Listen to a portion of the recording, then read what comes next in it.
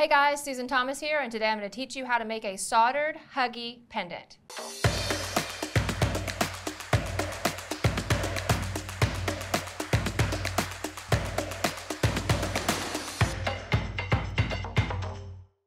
So today I'm going to teach you guys a super simple soldering project. It's really great for beginners because there's not a lot involved other than soldering, and I call them Huggie pendants. And the reason is because it actually kind of looks like, if you look at the back of my piece, that the guy's reaching around and hugging the stone that you're soldering. So nothing difficult about this, just wire and solder paste. Super easy.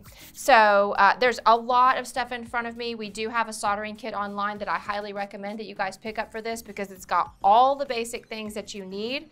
And everything else I have are just kind of basic jewelry tools and basic metal smithing tools like hammers and files. And it looks like a lot, but I'll go through everything so you'll have everything you need. So if you have basic jewelry or metalsmith tools at home, all you'll need is the soldering kit to get started with this. So let me just kind of start over here, and then we'll kind of go across everything that we have. First of all, I have got right here on the side, this is called a pickle pot, and it's got pickle inside. Here is the pickle. Everybody gets confused about pickle. I do have a video called Deep Pickle Dive that explains pickle. Essentially what it is just something that cleans the silver after you solder it. It gets a little oxidized, and I always think of it as like a Comet or spick and span. It cleans your silver for you and makes it shiny again. This is going to be my sterling silver wire that we're going to use. This is a 16 gauge wire. Now you can use different gauges depending on the size pendant that you're going to hug, but 16 gauge is a good average gauge.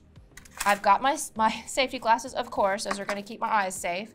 Then, like I said, I do have some basic jewelry tools. These are nothing special, just a flat nose plier, a flush cutter, which is very important, a chain nose plier. Both of those are flat on the inside. And then also, you can either use a round nose plier or a bale shaping plier. I use that to make a jump ring. I may not need that, but I have it just in case. Then I've got just a little assortment of stones here. It helps if it's kind of a flattened or coin-shaped stone. So you can kind of see this one right here. You can see how it's flat from the side. A rounded nugget's not going to work as well. So try to pick a piece that's got a nice broad surface area and is a little flatter. All right, so then I've got my fireproof surfaces. These are 2 soldering blocks, and on top of the soldering blocks I have a piece of charcoal.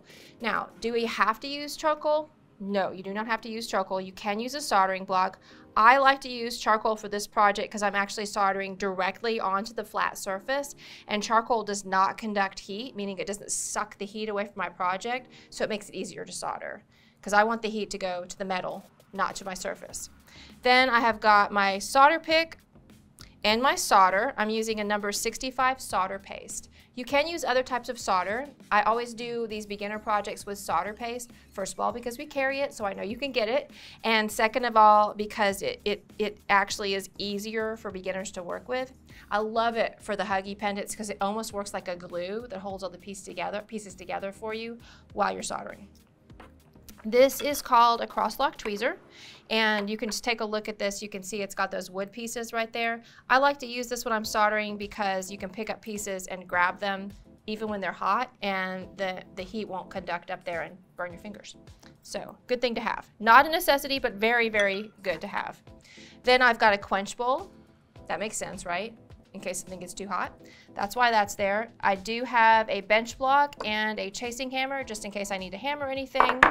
And then some files. This is my flat file, and I don't know that I'll use that today, but I might. And then this is going to be a wire rounder, and I will use that because the arms and legs come around, and I'm basically making prongs like you think of a prong for a ring, and you don't want them to be rough, and you will be cutting them with a flush cutter, so you want to use the wire rounder to make them nice and smooth before you go around your piece.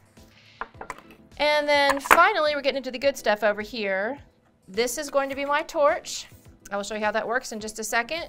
That is going to be hot enough to melt the sterling silver, also included in the kit that we are linking to. This is basically a soldering flux that keeps your silver clean and also helps the solder flow. Now, you do not have to have this with this type of solder because this type of solder includes flux within it. I like to have it anyway. It keeps your metal clean, and I personally always solder with an additional flux. And people get confused about flux too. I should probably do a video on that. But I always, if you look at flux and you think flow, flux equals flow. No flux, your solder won't flow and it will not hold your piece together. So it's very important. Whether it's in your solder or you're putting it on the solder, you have to have it to solder. You don't have any flux, you cannot solder. So this is very important stuff. And then for the torch, this is just my butane that you put inside the torch. There's a little spot on the bottom and this opens up. You can get this at any hardware store. Has that little pin on it. You put it into the bottom of the torch, press, and it fills your torch up with butane. Just like a lighter, same thing, super, super easy. And finally, goodness gracious, there's a lot of tools here today. This is a copper tong. That is to take things out of your pickle. Over here on the other side, you never want to put steel into the pickle. You always want to use a copper tong. And then I've got a little steel wool here to help me clean up my silver after I'm done. So, whew, that was a lot. I hope you guys are ready to get started. All right, so this is gonna be so much fun. I have got a number of different pieces here that I could do this with. I wanna use something big, so I'm gonna go ahead and use this large piece of labradorite because I think it's awesome. Any one of those would be perfect for this project. So what I do need is this piece because the actual piece, and I'll show you the back of my Huggie pendant again, the actual piece, this little form part, the body part, that part is essentially just formed to the shape of whatever bead you use. So in this case, I've got kind of an ovally shaped bead, so I'm gonna make an oval shaped piece to put behind there, and that's gonna be the body of my Huggie. So what I'm gonna do is I'm gonna take a little piece of 16 gauge wire.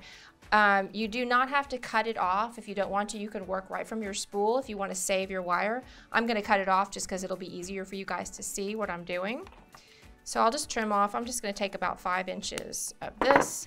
And this can be done very simply with your fingers, or you can use, you know, a shaping plier like this one. So what I'm gonna try to do is just form it to the shape of my pendant, like that.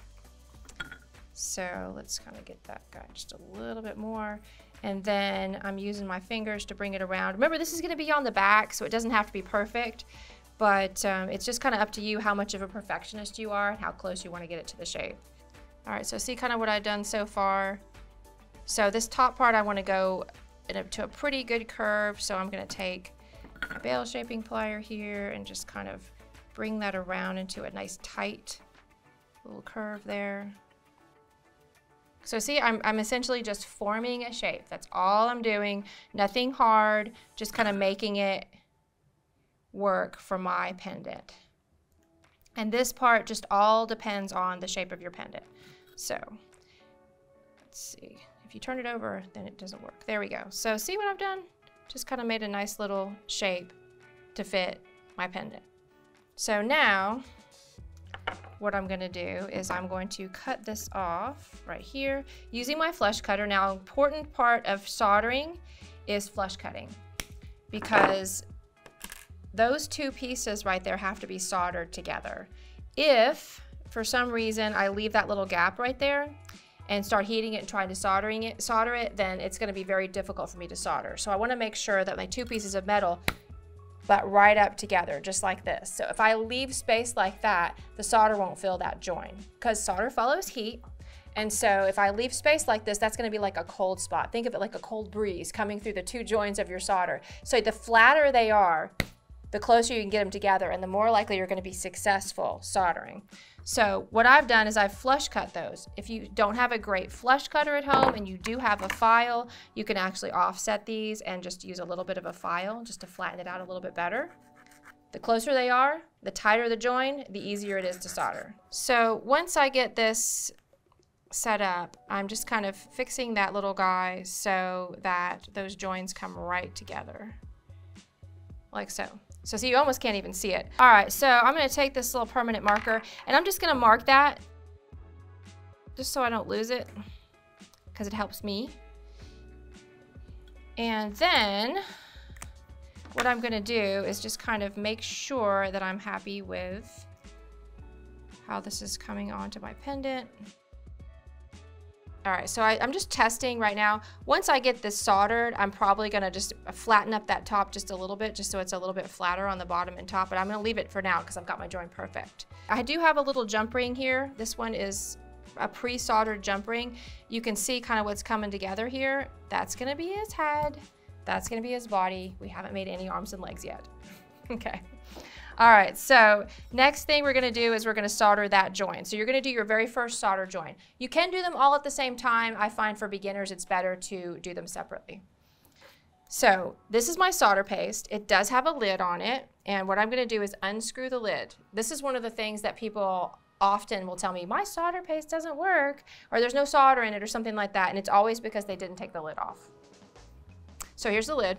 We're gonna take that lid off, and then I'm gonna squeeze just a little bit of it down here in the corner of my little block here, my soldering block, and put that to the side. And then what I'm gonna do next is I'm gonna actually flux this entire piece, and then I'm gonna put some of that solder there and show you guys how to solder it. So let's bring out our torch and talk about the torch really quick. This is gonna be your soldering torch. It does have to be a certain type of torch. You're not gonna be able to go out and get your creme brulee torch and make this work because silver has the highest melting point of any metal. You need a good hot torch. I believe it has to be something over 1152 odd degrees, and don't quote me on that, but it does have to be hot. So basically this torch is made especially for this type of soldering. There's a little safety right here on the back. You pull that down, you press this button, torch comes on. Now, if I let go of that button, torch goes off. So there is a continuous flame button. It's right here. What you want to do is pull down, turn it on, and then pull back the continuous flame right there, and that will keep it going. Now, right here on the side, this is your up and down. So if you want more heat, you go forward. If you want less heat, you go back. So that's the torch. So let me move my little head out of the way, and we're just going to focus right now on that little join. So first step, turn your torch on. So I'm just gonna grab that, turn it on, pull back the continuous flame, and I'm gonna push it up to the highest heat. So you can see that little V shape right there. That V, the tip of that V is gonna be the hottest part of your flame. And if you try to work all the way back at the back of your flame, it's not gonna be hot enough, you're not gonna solder. If you work too far away from the tip, it's also not gonna be hot enough, it's not gonna solder. So those are things that if you're not successful, to think about next time you move forward. Okay, so what I'm gonna do is I'm going to pre-flux my piece, turn it on like this, continuous flame. Here's my flux. I love this flux because it's a spray flux. Move my Labrador right out of the way. So I'm just gonna start heating this, and I'm just gonna spray it with my flux.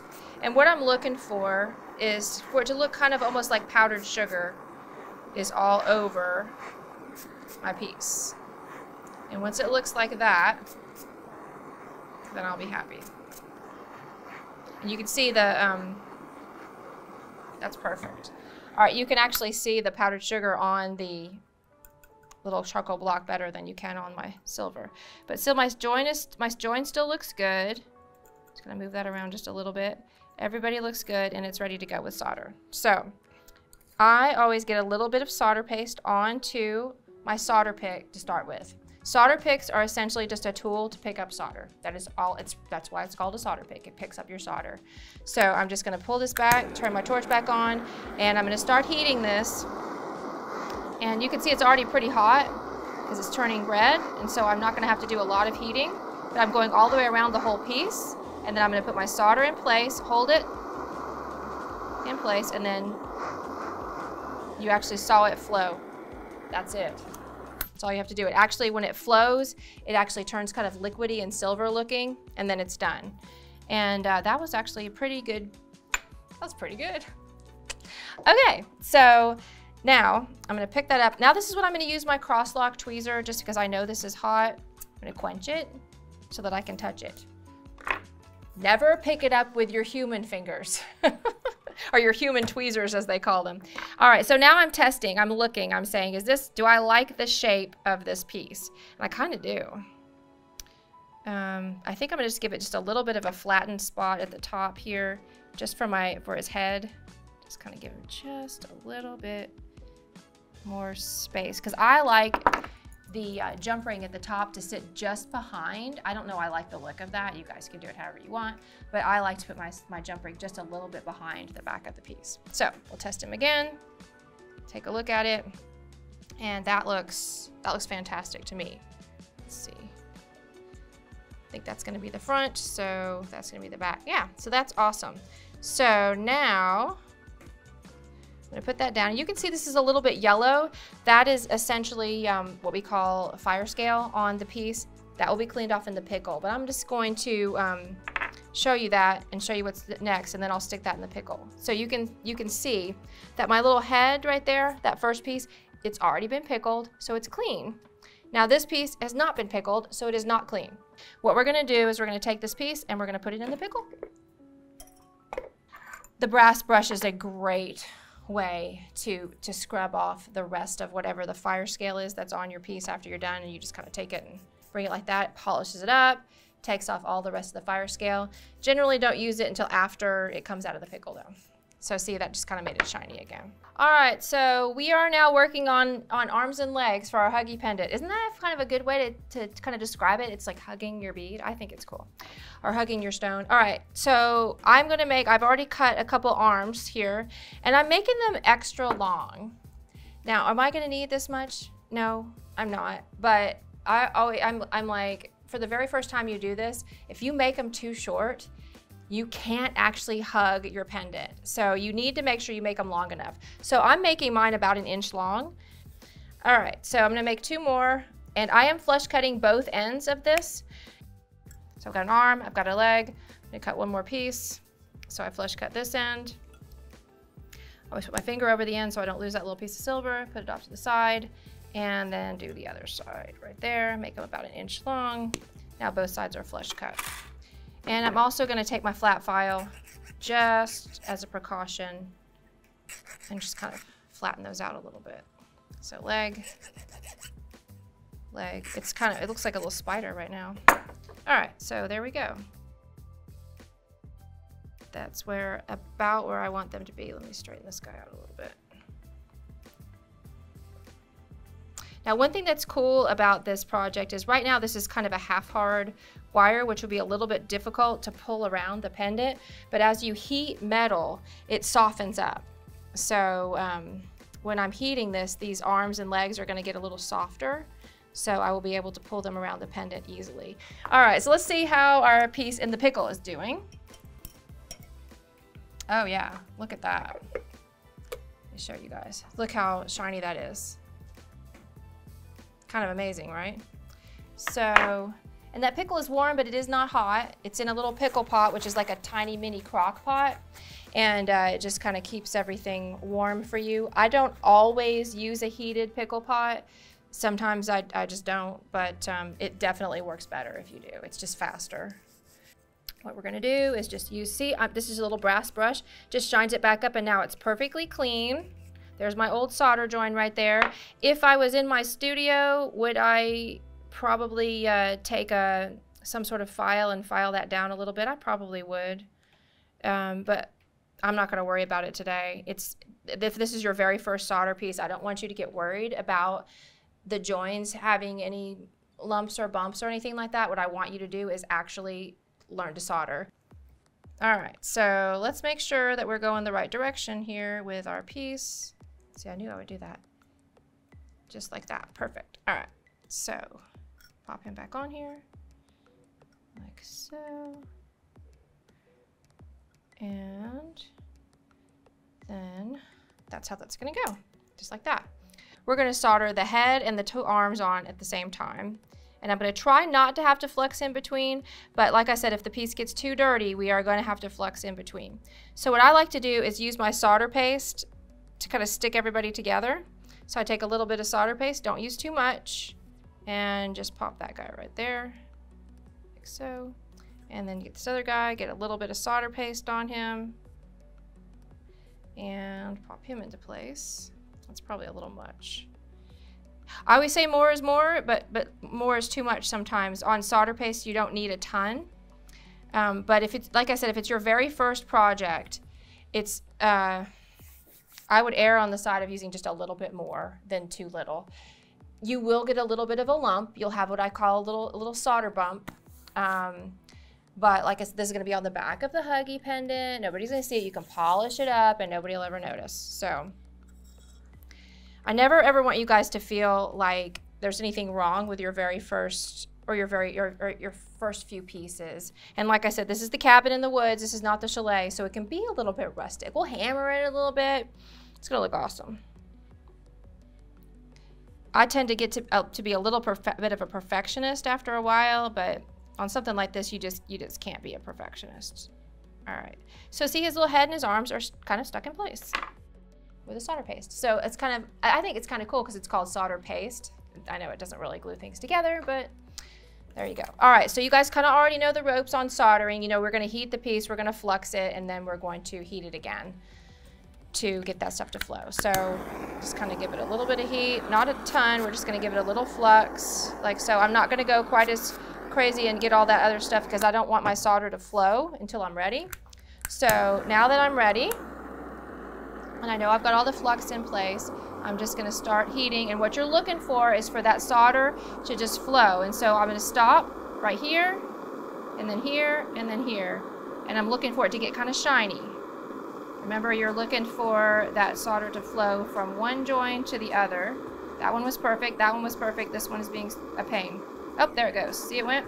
Oh, I did so good. I'm so happy. That was amazing. All right, that is perfect. It is very hot, so I'm going to pick it up. And it sometimes has a tendency to stick. Let's just get this little guy right here. There he goes. And then we're just going to quench it so I can touch it and show you guys what happened. So there's my little guy. I'll put him in my hand so you can see. He now has 2 arms and a head. He's just amazing. You can see I've got a little charcoal right there. I'm going to go ahead and try to do my next join without pickling this. We'll see. If there's any problems, then you guys will learn something about not pickling and why you need to do it. Because like I said, solder does not like dirt. So now we're going to stick the legs on. And see, you can see he's not perfect. And you know what, my stone's not perfect either. I usually recommend using the cabin in the woods, the rustic stones for this type of stuff too. So it's very clear that you didn't mean to make it perfect. All right, so I'm gonna grab a little bit of solder paste. What was like enough solder paste to solder an entire barn together, but we're just gonna get a little bit on there, like so. Pop you right there.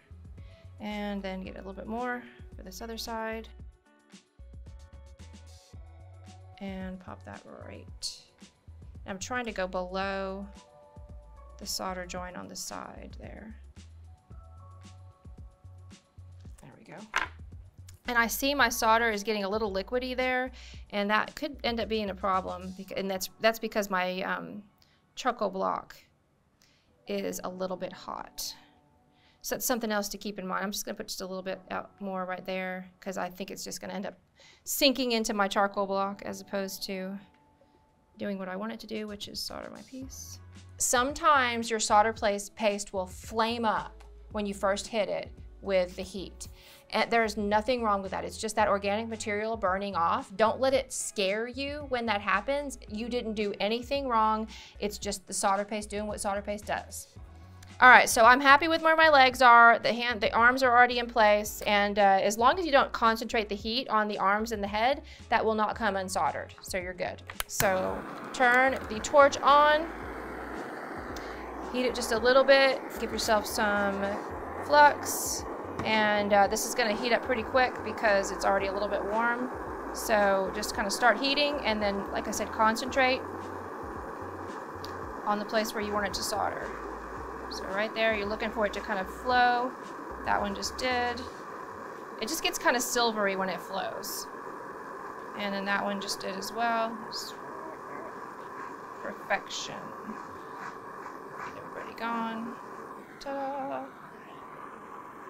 I think soldering is so satisfying. I love it when it does that silvery flow thing. And the fact that you can make things stick together like this, I just think it's fun. And I remember when I first started making jewelry, all I ever wanted to do was learn how to solder. And I think a lot of us, as we're trying to come to the next level with jewelry making, that's what we want to do is learn how to solder, because it makes you feel more like a metalsmith or a, you know, a silversmith or just a real jeweler. All right, so there's my little guy. I'm not going to get too close to that bench block, or that, sorry, that charcoal block, because it is hot. And you can see it seems a little lumpy right there, because I put maybe just a little bit more solder paste than I would have liked. Like I said, if you are experienced, if you have a Dremel, you can go back in and kind of either file or just kind of file that down right there. But once I get this in the pickle and clean it off and hammer it, it's really not going to be that noticeable. When I'm in my studio and I'm not having to keep my head out of the camera and I can get right in and do what I want to do, I'm a little bit more careful about those type of things. But I always say that when I'm doing these videos, make sure you get it soldered, because that's the most important part. And if you do use a little bit too much, you can, you know, you can fix it. And if it's your very first time and you got it soldered, you are doing fantastic right now. This is all pickled and clean. I'm gonna go ahead and pull it out of my pickle pot with my copper tongs, not any other tongs. And of course, it doesn't want to come out right now. There we go. There's my little guy, my little Huggie. And I'm just gonna clean, I'm just drying it off. That's all this is, the regular old paper towel. Just drying him off. And then I'm gonna get my brass brush and just polish that off. And you can see even where I had like a little bit of a solder blobs, I call them solder blobs, it's not too bad. It's really not going to be noticeable. And of course, this is the back of the piece too. Okay, so that is how my little guy's going to sit. You can see it's just perfect. And so when I turn this over, that's going to be the front of my pendant, and you can see there's his little head right there, and here are his arms and legs, and they're going to fold up over and around that piece, just like so. So take a look at that. And what I'm going to do now is, while I'm holding it in place like this, like I said, this is a real simple kind of rudimentary type style thing. You're just going to pull up one arm and then you're going to pull up the other arm. And because I've softened this wire with the torch, it actually just really easily bends up and around. Just kind of pull it up and over like so. So it actually is kind of almost holding him in place right now. And you can look at it now if you're not quite happy, just kind of move things around a little bit at this point and get them to where you want them. But you can see why I call it a Huggie pendant, because it clearly looks like he's hugging the pendant.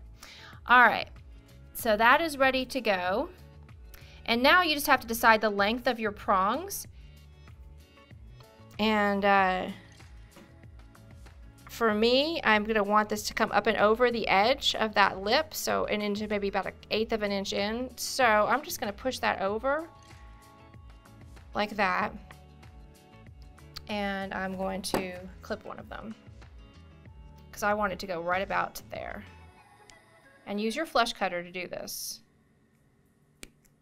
Like so. So that is how I want it to go. Now, you can get really perfectionist-y on me on this, okay? You can take one prong, go like that, and then you could measure all, you could make them straight again, measure every single one with your ruler, and make it absolutely perfect. I'm just gonna bend the prongs over, all of them, and then I'm gonna clip them, and I'm gonna eyeball it. So I'm just gonna bring up this here, because there's really no way to make this exactly perfect, because obviously I've got a imperfect stone as well. So then I'm just gonna grab this one, and you just wanna make sure it comes up and over the lip of the stone. The most important part of this project is making sure that your stone is held into the piece so that when you're walking around with your beautiful piece of labradorite and your Huggie pendant, it doesn't actually fall out of the pendant. All right, so I'm just gonna clip that one as well. And now what I do is I look and say, I wish this prong was down a little bit lower. You know, I wish this one was up a little higher. I wish this one was a little shorter. So I'm just kind of looking and seeing if there's anything I wanna change before I go forward. Like this one looks a little bit shorter to me. I don't know that it actually is, but I'm just gonna clip this one a little bit shorter so it's more symmetrical looking. And that one looks a little long to me, so I'm gonna clip him a little bit shorter too. Now, this is definitely not ready to be finished because all these little prongs are super, super sharp. So I'm going to use my chain nose or my flat nose plier just to kind of pull these prongs up. I'm going to go with the flat nose because it doesn't mar your wire as much. Just going to pull them up. And I'm not going to pull them all the way up. I'm just pulling them up just enough so I can get my pendant back out. Like so. And then just bring this little guy back out. Just make sure you leave him upside right so that you know what direction he was in there, because I've done that before and popped him back in the wrong way and then closed it up and been like, why does my pendant look funny? So now what you're going to do is you're going to take, this is kind of like a cup burr, which is a jeweler's tool, but it's called a wire rounder and it's electric. Kind of a neat little tool. If you look at the tip of this, there's basically almost like a little file on the inside of that little cup. And what that does is it rounds out the ends of your prongs. Most important part of setting a stone is going to be the tip of your prong, because if it sticks up too much or if it's rough, what's going to happen is it's going to catch on things. Like if it's a ring on your finger, it'll catch in your hair. If it's on a pendant on your necklace and it's longer, it's going to catch on your sweater and pull your shirt or something like that. So you want to make sure you get these really, really smooth. If you don't have a cut burr or a wire rounder, you can do this with a flat file. Not as easy, but you can do it that way. So I usually leave the ends of mine on my Huggie pendants just rounded. All right, so there he is. Everybody is smooth and ready to go. We're just gonna take this little guy and pop him back in there, like so. And now the last step is just to kind of press your prongs down. I generally like to get just a little bit of a curve in my prong so that rounded part, almost like if you look at my fingers, see how they're kind of curved in, almost like the rounded part touches the top of the pendant as opposed to being flat on top of the pendant. It just makes it less likely that you're going to have troubles with it catching on something. So I'm going to take my little round nose plier, and before I press these down, I'm just going to put a little bit of a curve in my prong, just like so. A little bit more of a curve there in my prong. So just kind of bring it in, give it a little curve like so, and one more like so. And now I'm actually just going to take my flat nose plier and press down my prongs. So press them in and down, press him in and down, and press him in and down. And then just kind of, generally speaking, I just kind of take this and just press. It just takes a little bit of utching, I call it. Just kind of take this and just pull it in and over and squeeze, and then grab this, pull it in and over and squeeze. What I'm doing is essentially tightening up the prongs, and just feel your pendant. Make sure, see that look? I mean, he's not moving at all. And you can look at the back and see that everything's touching. And look, it looks like he's hugging it, doesn't it? It's so cute. And so basically, that little guy's done. If I'm not happy, like this prong's a little low, or if I want to move things around a little bit, I can do that now. But I'm probably just going to let this be a little bit more organic. There you go. There's a little Huggie pendant, and you can now just take a little open sterling silver jump ring and put that on there and attach it to a chain like the one I have here. You can add it to a strand of beads if you want to. Just sky's the limit, whatever you guys want to do. That's how you'd make a Huggie pendant. So let me go through all your tools again, just so everybody knows what's going on here. This is your pickle pot, which is like a tiny crock pot, which inside I put your pickle. This is the copper tong, which is the only thing you should ever grab anything out of your pickle pot with. Then I have my torch, which we talked about during the video. This is hot enough to solder sterling silver. Then you also have your spray flux, which is what makes your solder flow. And this is just your butane to put on the inside of your torch. Sterling silver is what we use today. This is a 16 gauge sterling silver wire, and that's what made the Huggie setting for your pendant. And then as far as your basic tools, I did use my flat nose plier. I used my flush cutter, and I used my chain nose plier. And while I was shaping that little pendant piece, I did use my bail shaping plier as well. Solder pick, which is what you use to pick up your solder. We had the cross lock tweezer, which is what you use to keep yourself from burning your human tweezers. And then we had a number 65 soft solder paste, which already has flux inside of it. I've got 2 solder blocks and also a charcoal block that I use to solder on top of. Those are fireproof surfaces. And then we just had a little pendant piece. I've just got some different assortments here, and I remember I told you that it's important that it has a nice flat front surface, but also that it has a thin or not a wide width on it as well. Additionally, I've got a quench pot here. This is just a little bottom of a flower dish that I use, that I put water in. It's non-flammable and it keeps the water cool, so I can just quench my silver while it's hot so I don't burn myself. And I brought this in late. This is going to be your brass brush, which you use to help you clean the silver after you take it out of the pickle. This is our flat file, which we use to file down some of the ends of our metal. And this is going to be the wire rounder that I use to round the prongs. And I did use my permanent marker once, I believe, and this is some steel wool, just also another cleaning or polishing tool to polish your silver. And that's pretty much everything that you need to do this project, except for my safety glasses, which seem to have disappeared. I don't know what I did with them, but please always use safety glasses when soldering. Thanks so much for watching. If you guys would like to pick up some supplies like the ones I worked with today, check out the links down below. What other soldering projects would you like to see me do? Let me know in the comments. Don't forget to like, subscribe, and ring that bell, and I'll see you again next time.